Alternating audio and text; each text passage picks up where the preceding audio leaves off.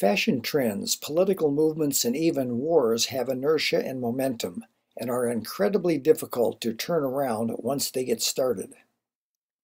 Even the Holocaust is said to have had massive inertia, where German soldiers carried out horrible acts of torture and murder, and then later could not understand how they could have done such things. So here is my insight, and why I think it is important. It seems to me that our minds must interact somehow and form a hidden group mind. This group consciousness is an interacting phenomenon, and because of this gains attraction, momentum, and inertia. Sam Keen showed this in his book, Faces of the Enemy.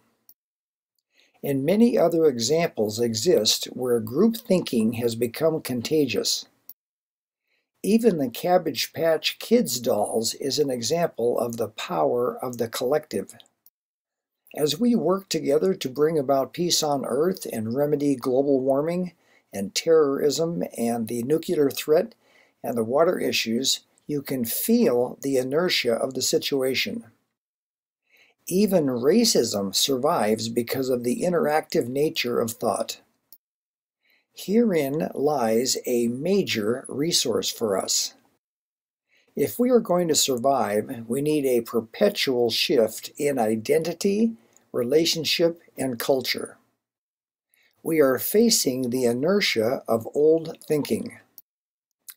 But that same inertia that holds us back is exactly the resource that can lead to the formation of a permanent global community, if we can get the mental energy to interact for the common good.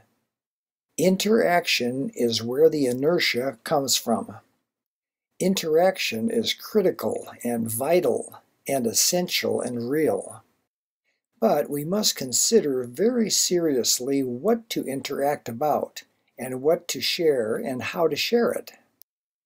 So my question is, if we don't know what to do, but we do know, I believe, that thinking and talking and texting and sharing creates the inertial permanence we seek, then how shall we direct this wonderful resource to be a benefit for all life? Perhaps understanding how interacting leads to mental inertia will open the door to answer this question.